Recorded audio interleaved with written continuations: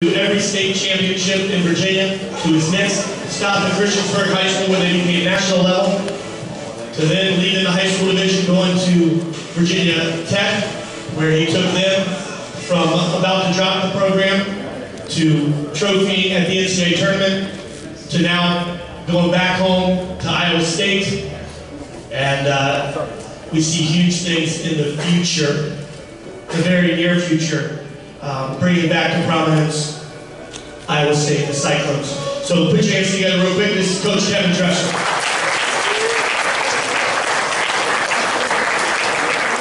Okay, we kind of have a big room here. I'm going to have you guys do just the opposite of what you want to do right now. Let's sit down, right?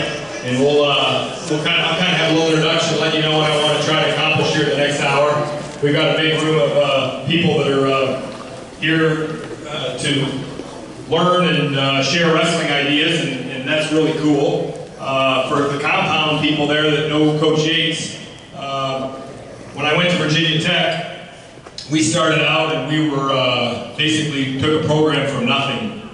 In 2007, we finished 81st in the nation at Virginia Tech out of 81 teams that qualified. That's pretty good, right? The next year we stepped it up and we got 79th in the nation out of 79 teams that qualified that year. Heck of a coach, right? Well, we got it going and we finished my last 6 years at Virginia Tech. We were in the top 10 all 6 years, and we got a fourth place trophy in 2016. But my first two-time All-American at Virginia Tech was a Georgia boy. Any Georgia boys in here, raise your hand, right? So anybody that tells you guys Georgia boys can't do it, Pete Yates was our first two-time All-American at Virginia Tech under our thing. So let's give Coach Yates a hand real quick, right? I know he's got a good job. I'm a college coach now, and I'll tell you my story real quick and then we'll get going, and I'm going to keep it simple today. I encourage you to write down, or maybe use your phone to write down 3 things that I'm going to go over today. One thing about old guys is we've got a lot of experience. So I was a high school coach for 18 years, and I'm getting ready to be on my, I was 11 years and getting ready to start my 2nd year at Iowa State, so I've been around a long time. As we get older, we can't do as much live wrestling, but we're supposed to be smarter. So I think I can really help you today, being that I was a high school coach for so many years. But let's do this because we got a lot of college coaches here. You guys, they're here to see you a little bit, right? All these college coaches in here. We got NAI, we got Division I, we got Division II, we got Division III, we got JUCO. Did I forget any levels? I think I got everybody. So anybody right now here, we'll just have you, if you placed in your state tournament last year, raise your hand. Raise it up high, right? Coaches, you got a picture of all that now? If you were in the finals of your state tournament last year, raise your hand up high. All right, coaches, go to work now here. 1, 2, 3, 4, 5, 6, 7. All right, if you were a state champ last year, 1, 2, 3, 4. If you're a 2-time state champ, raise your hand. If you're a 3-time state champ, raise your hand. You guys are probably only going to be juniors, right? So that gives you kind of an idea, and I say that because, in the recruiting world, I think the opportunity to be a college athlete, whether it's JUCO, whether it's NAI, whether it's Division III, whether it's Division II, whether it's Division I, you guys are obviously special. Here you are in the first week of August at a wrestling clinic. So you guys are already special. You must really like the sport. And that's the first thing you got to be able to do at the college level, is if you want to be successful in college, I don't care how great your resume is, you gotta like the sport, because it's work. But you know what, if you like it, being a college wrestler is a great, great job. Hopefully you can do it for 5 years. And the NCAA keeps changing the rules, and pretty soon you're gonna be able to do it for 6 years. And I'll tell you more about that if you wanna know what I mean. But it's a great job if you like wrestling. It's a great job. So I'm glad you guys are here. If you're not getting, I'm gonna give you some information. If you're not getting coaches to reach out to you or call you, because maybe you're just not that guy that raised your hand yet to be a state champ, you can be aggressive and go after it. Obviously you got to do some work and get some credentials, but I can tell you when I first started out at Virginia Tech and even now at Iowa State, I probably get an email, and these college coaches can confirm what I'm saying, but I probably get an email at least every other day with an athlete that's getting ready to be either a junior or getting ready to be a senior, sometimes even a sophomore, with their resume, either from their coach, themselves, their dad, their club coach. And you know what? I kept some of those guys. My response usually was, thanks for the email. I liked reading your resume. Please send me another email in about 2 months. And then if I got another email in 2 months, and in that email I asked them to update me on how their season was going. So I'm giving you guys some information is if you want to get yourself out there, pick maybe 5 schools that you like. Send them an email, let them know who you are. Don't be afraid to be a little bit pesky.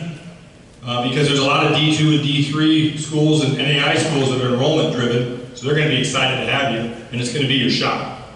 And that's really all we want, is everybody wants a shot. Okay? So, real quick about Coach Dresser, take that or leave it what I just told you. Grew up in Iowa, was a couple-time state champ. I'm going to give you my resume real quick, and then we're going to learn. Got a chance to go to college at the University of Iowa. I'm at Iowa State now, so the University of Iowa isn't my favorite school. But when I was 18, they were. I got a chance, I got recruited by a various amount of schools. Didn't get a lot of scholarship money. Went to the University of Iowa. Ended up winning 2 Big Ten titles. Was a 2-time All-American and a national champion. That's the good news. I sat on the bench for 3 years and set the record in Iowa for most wrestle-offs lost those first 3 years. Most wrestle-offs lost. That's not a good record, but that's the record I had. But I got it figured out. I was very persistent. I was determined that I was going to get in that lineup. And the reason I mentioned that was I was fortunate that I was on 5 NCAA championship teams in 5 years. I was in that heyday when Coach Gable was really kicking butt. My senior year, we had 6 guys in the finals, 5 champs. We blew the NCAA record apart, and it's still blowing apart. I got a chance to be on 5 NCAA championship teams, 5 rings, which is pretty cool. And I'm bragging about that because that's what I try to emulate now as a coach, because Coach Gable was a great coach, but the best thing he did was he put together a great environment. I think that's what each one of us as the coaches in this room try to do, is when you get in a great environment with a bunch of guys that want to be studs, good things happen. So after I got done competing, I had a chance, I got an opportunity to coach out on the East Coast of Virginia. I went to a school that was very serious about wrestling, Grundy High School. I was there for 8 years. We had 8 state titles. They already had a couple going there, so I wasn't as good of a coach as my resume might lead to. But then I left Grundy and went to a school and started all over Christiansburg, and we built Christiansburg up into a really tough top 10 program in the nation. After having a couple first rough years, we finished with, I think, 5 state championships. And then I took over Virginia Tech. I told you a little bit about that. Had a good opportunity there, or had a good run at Virginia Tech, and then I grew up in northwest Iowa, only an hour from Iowa State University, and I got the opportunity to go to Iowa State University. So my quick commercial about Iowa State University, a couple pretty good guys wrestled at Iowa State University. Cale Sanderson, he wasn't bad. Dan Gable, he wasn't bad. Nate Carr, 3-time NCAA champ, David Carr's father. A lot of tradition. Wrestling's very important in Iowa. We finished 45th in the nation this year. In our last dual meet, we had 8,900 people come to it. Finished 45th in the nation, and 8,900 people showed up to watch the 45th ranked team in the nation.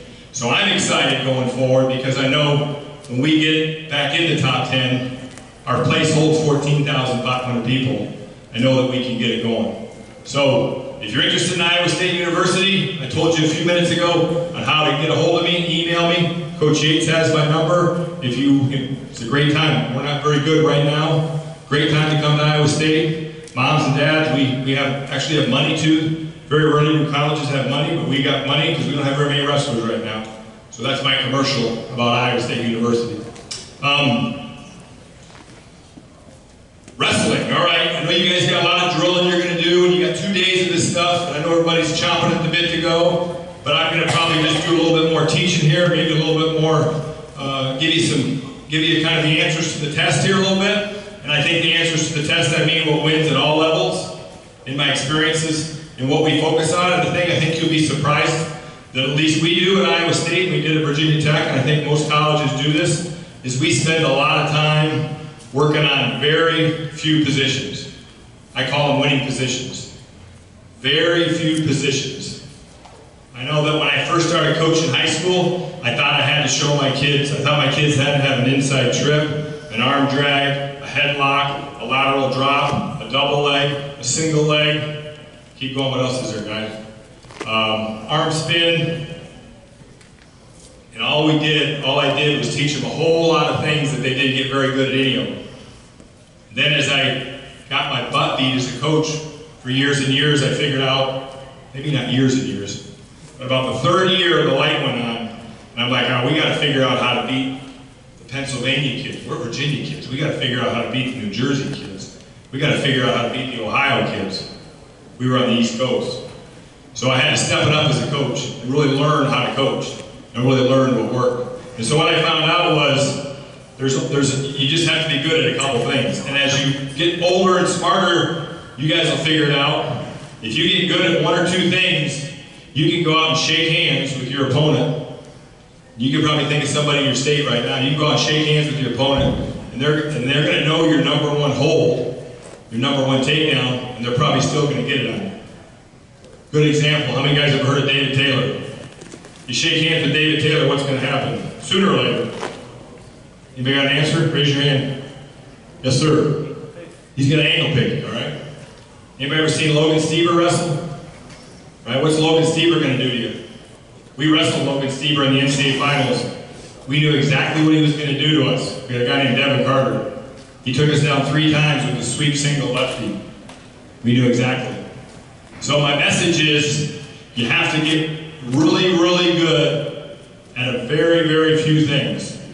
And if you get really, really good at a very few things, you can go out and shake hands. And everybody in the building is going to know what you're going to do, and you're still going to go do it. You probably can think of guys in high school that do that as well. So, as boring as that sounds, now that doesn't mean you take away your fireman's carry, your inside trip, your headlock. But when you get good at just a few things, when you get good just at a few solid leg attacks, and maybe one thing from the bottom, and maybe one thing from the top, really good, sound, fundamental stuff. It's high percentage stuff, and you get really good at it, and rep it out. And that's what we're going to do here in a little bit, is rep it out. Learn how to drill it correctly. You got a chance to really, really improve the wrestling, if you like it. Okay? So, with that said, we're going to do a light warm-up. I'm not going to kill you guys, because I know you guys got some live wrestling, and you got some drilling, and you're going to be here all day long. So we're going to learn a little bit more than anything right now. Okay? Who wants to be in charge of the warm-up? Anybody want to do a 5-minute warm-up here? There you go. All right, let's go. Let's go.